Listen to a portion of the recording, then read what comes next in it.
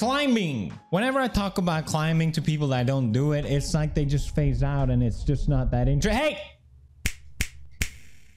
Pay attention. Okay, listen. Video games. You're a gamer, right? There's climbing in video games. Nathan Drake, Kratos, Link, my Sims 4 character.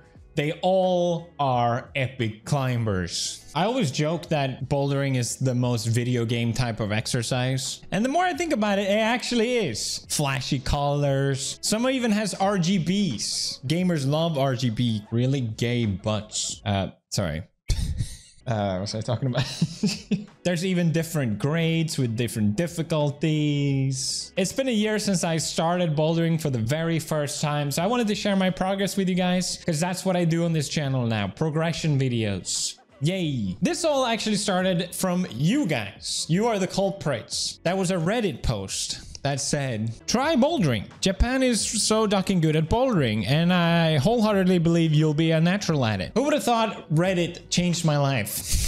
Here I am a year later, and I love it. I mentioned this to my friend Connor, and he was like, yeah, we should go. There's a ton of great places. And immediately, I was sucked in for the reasons I mentioned. Flashy colors, RGB. It's just fun to climb. Everyone loves climbing, okay? But there were some climbs that I couldn't do, so I know I wanted to come back again to really try them when I'm not as tired. And thus, I was sucked in forever because that cycle just rinse and repeat pretty much until now. So let's check out the epic progression. Here's me trying the actual lowest grade for the first time, V0 or Gokyu in Japanese rating. Pretty good. Back then, you had to wear masks at the gym, so that's a fun reminder for all of you. I don't know what you're thinking. Why don't you just climb it? How hard can it be? It's hard. It's hard. I'm basically touching nothing there. It's like climbing air, water. It's flying. Okay, warning. Jump scare in 3, 2... too late. Sorry. Oh god, get rid of it. Disgusting. Basically, since I already work out, I felt like I could try stuff that was above my skill because I could just power through it. But my hands could not. Absolutely not. Moving on to March, I climbed my very first V0. Japan is kind of notorious for having grading things a bit more difficult. And this gym, at least, I think is no exception. But I was very proud that I was able to do it. And I remember when I got to the end, I was so scared. I know I'm barely off the ground, but okay, but it was scary. I'm 34. If I fall, I will hurt myself. I'm an old man. I realized once I was up there that I have to put my leg on that big round thing. Otherwise, I wouldn't be able to do it. But I didn't want to do it because I felt so scared I was going to fall. And you can really see it on my shaky ass legs. Hell yeah, V0. Let's go. Moving on to April. This is Gokyu, which is V2. Starting to move my body a bit more. When you start off, you tend to just be kind of static on the wall. So I don't know. There's some progression there. It's fun for me to look back at these because at the time it was so difficult. I have to put my whole heart and soul into that climb. But now I feel like, yeah, I will do that so easily. I started to try and do more body weight exercises at home just because it's kind of fun to change out a bit as well. Here I'm doing weighted pull-ups. It's about 500 kilos or something like I don't remember. It's pretty good. And in May, I was able to climb an even higher grade again. This was my very first Yonkyu, which is V2 or V3.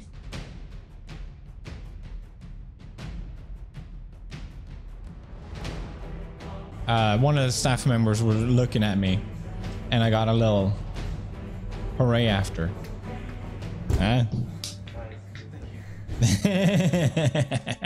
It's kind of shameful to admit just how happy it makes me when someone encourages you for a climb. Because in Japan, you probably heard it in animes, there's a word for encouragement, which is ganbatte. So a lot of times people yell gamba for short to support each other when they're climbing. And I love how it's such a social sport. And whenever you get a gamba, you gotta try your hardest. And yeah, I was stuck on V2 for a very long time, but I was able to climb them more and more consistently and just feeling more confident overall. But I think, you know, I tend to just do these kind of overhangs because that's what I was good at. I can rely less on technique and more just sheer strength. But this was my all-time favorite moment for me in climbing. I didn't get it on video. This is just me climbing it. But basically, one of the staff members was trying to help me, but they weren't super good, so they couldn't really show me how to do it. There was an older person there with gray hair, and I love to see just like how many old people actually still climb and exercise. He was really strong, but this was an overhang, so he didn't want to show it. So he grabbed a younger guy that was really good, and he was like, hey, show this guy how to do it.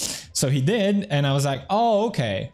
It's basically this one here. I didn't understand how to grab it because it's this way, but I'm hanging this way. It doesn't make any sense. You basically have to flag your leg out, and no one cares. The point is, I just said, okay, you showed me, thank you, I really appreciate it, thinking they would leave. But they stuck around to see me actually try it, and I couldn't do it. So I said, thank you, you can go now. I'm kind of awkward and introverted, so I felt kind of weird. But no, they stayed still. And the last chance, they all were cheering me on. I got all the ganbatte, and then once I was able to do it, they were all cheering me on, applauding, and I don't know. It's such a small thing, but it just made me so happy. It's just so nice. It feels a bit cringe saying this part out loud, but I don't know. I just wanted to kind of share why it's more than just climbing, I guess. Next month, I did this jumping one, and I couldn't do it.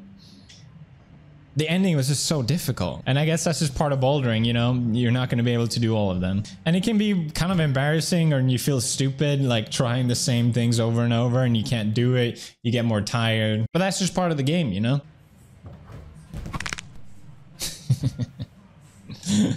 And at this point, I was bouldering maybe once every week. I wasn't super into it, to be honest, in the beginning, because I was more into surfing. But then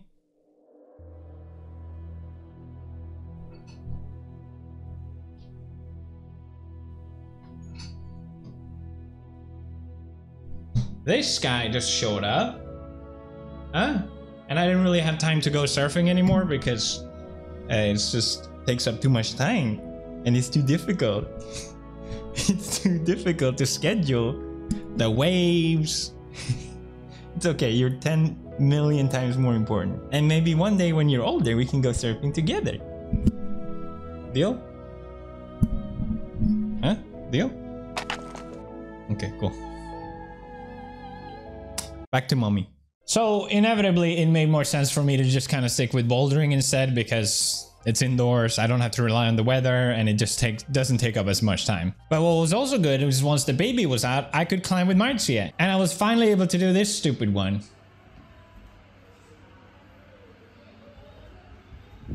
Yes.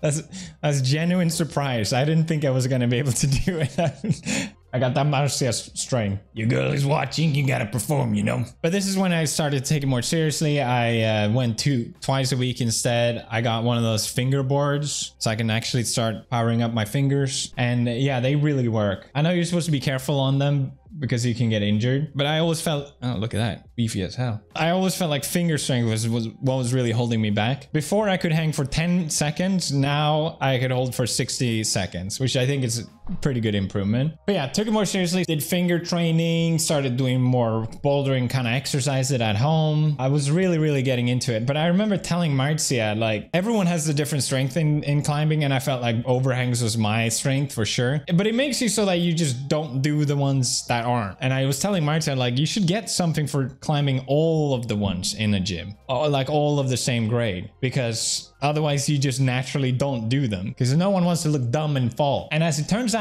a friend of mine told me in a gym, if you can climb all of the ones in a grade, you get, ready for this, a pin. I want that pin. So jumping ahead to February 2023, this is me trying to climb all the EQ, I think it's called, which is V5, V6. There was 9 of them in total. I knew I was going to be able to do the overhang one, easy peasy. This one was actually, for me, really hard because you have to get your left foot up super high and it feels super unnatural and weird. But once you get the hang of it, it's not that bad. But this was my arch nemesis. I could not climb this one. You have to heel hook and then you're just hanging off to this sloper thing. I might as well be hanging onto a waterfall, okay? I just couldn't get a grip on it. And I got really worried because I thought, F this is not, I'm not going to be able to do it because this one is just too difficult. That happens a lot with bouldering where even though it's the same grade, some just seem impossible. So I tried again and couldn't even do the start. I just couldn't get a grip on it. I felt like if I let go of my left hand, I'm just going to fall. So of course I just needed to brush it, right? That's the only issue. It makes it more texture, so the texture shows. This was it. I was gonna do it.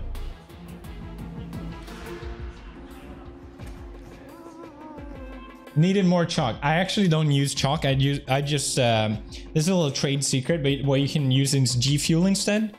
Just get the G Fuel powder and you're good to go. Still can't do the start. I was getting closer, but I thought it would be a good time to move on and do the other ones. I remember seeing someone do this one and I thought, oh, that will be so easy. And then you get up to it and you're like, oh shit. But as soon as you get your leg up, it's actually, it's not bad at all. Then we had this jumping one, which I didn't think I was going to be able to do. I just kept undershooting. I have to grab that big red ball, but I got help with a friend of mine and he was like, I think you can totally do it, and that kind of gave me the confidence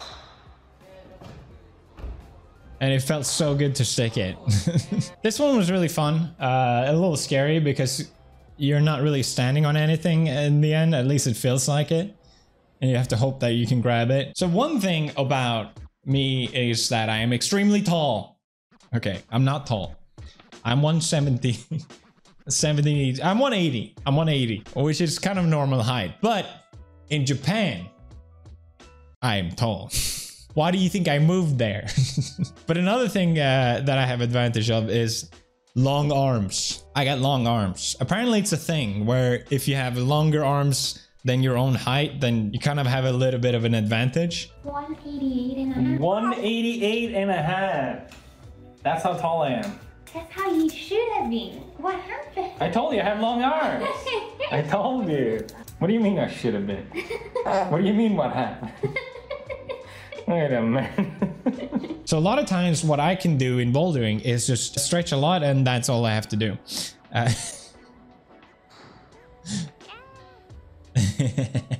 You gotta use your strength, right? I think what I am the worst at in bouldering is this wall, the slab, which is tilted inwards. And it's more focused on balance. This one was ridiculously hard. It doesn't look like much, but this hold here, you can barely hold, it's nothing. I memed before, but that's nothing. That's like holding butter. You're supposed to grab that one and get your right foot up to where my hand is. And that's how you progress. And I saw even the person working there was struggling on this one. That's how hard it was. But me, remember me?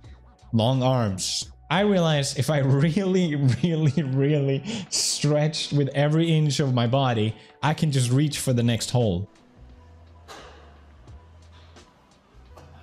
See, I could kind of reach it. Like the very tip of my finger could reach it. I thought it was hopeless. Like I wasn't gonna get the EQ V5, V6 pin that I wanted because of this one. But this kind of gave me some hope that it was possible. I love it. It doesn't look like it, but I remember feeling my entire back just being like... I managed to grab it. Then the end was terrifying. Look at my legs shaking.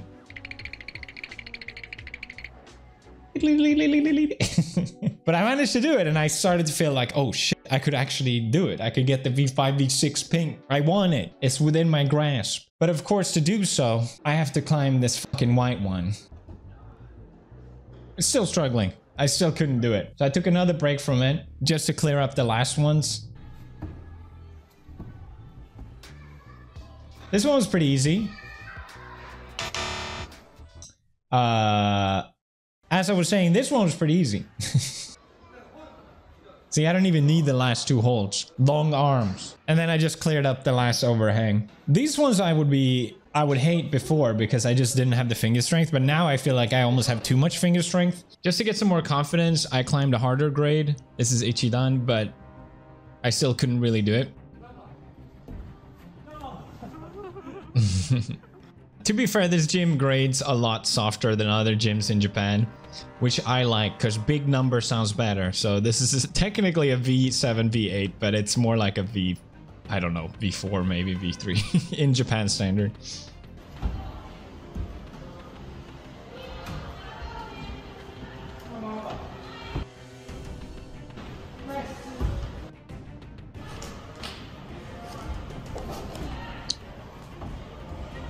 And look, long arms, just reach for the end. Don't have to do any fancy moves. So now I was feeling way more confident, and I feel like, I gotta be able to do this fucking one. Tried it again, and this time, I don't know what I did differently. For some reason, my hand just felt like I got a grip on it, and I was able to grab the next one.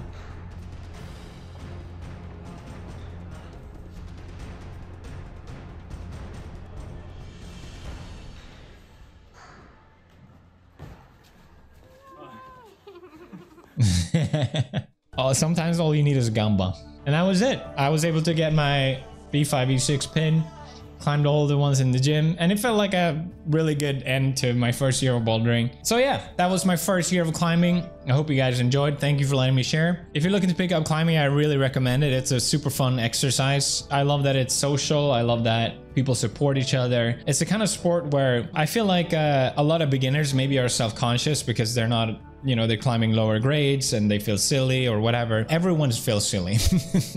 It's not just you. And even if you're watching the best, like pros, or you're watching someone beginner, it doesn't really matter because it's always fun to watch someone overcome obstacles. It's just that in bouldering, you know, seeing someone struggle with a grade and then being able to do it, no matter what difficulty, is always fun to watch that. Yeah, that's just what I like about the sport. I look forward to trying to improve more next year. And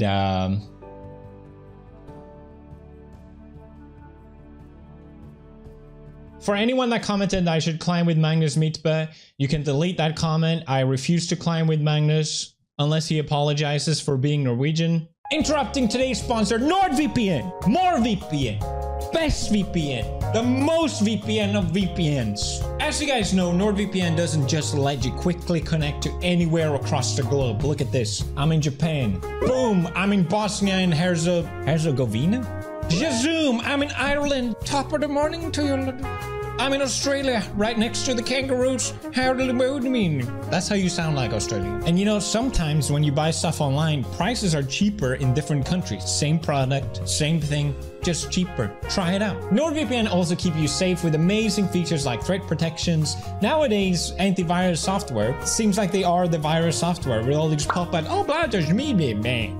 I don't want to hear it. NordVPN just runs smoothly in the background, keeping you safe. You don't even have to think about it. With features like threat protection, protecting your downloads, trackers, malicious ads, and protecting you from bad websites. You're not going to bad websites, are you? Okay, as long as you have NordVPN, just okay. Okay, picture this. You're at PewDiePie headquarters. This is a real scenario. And you're about to meet the big man himself. But the secretary, Edgar, tells you you have to wait 5 minutes. So you think, okay, I'll whip out my phone. I'll just connect to the public Wi-Fi. What is this? Pro Wi-Fi, no password. Okay, I'll connect to that. And boom! I knock out the door. I jump out and go, ha! I got everything. All your data, all your stuff. You fool! And I slap you across the face and I go, you should have used NordVPN. You failed the test. And then I take your face and I just get up. Anyway, you should always use NordVPN when you connect to a public Wi-Fi to protect. So right before I go, I'll say, hey, you get one more chance. Go to nordvpn.com/PewDiePie, use the link, and get a huge discount and 4 additional months for free. You're welcome. Anyway, thanks for NordVPN for sponsoring this video.